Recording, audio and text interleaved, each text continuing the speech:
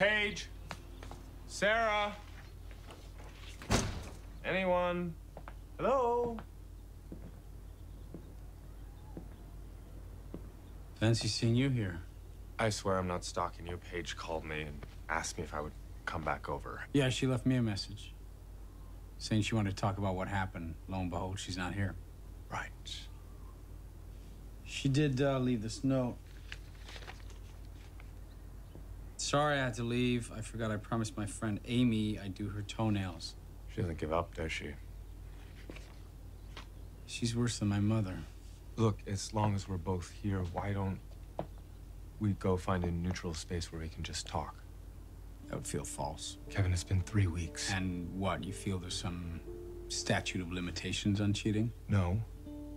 But I think you're making this all about you instead of about us. Excuse me? Kevin, I did a terrible thing. Yeah. So terrible that I've let you define the debate.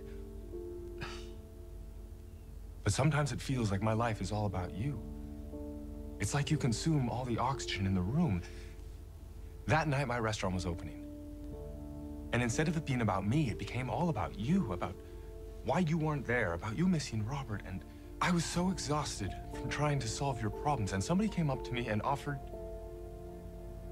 to make it all about me. So that's what our relationship was about, solving my problems. You're saying it happened because you were so ignored you had to find solace somewhere else? No. I'm saying my life with you is beautiful and I cherish it.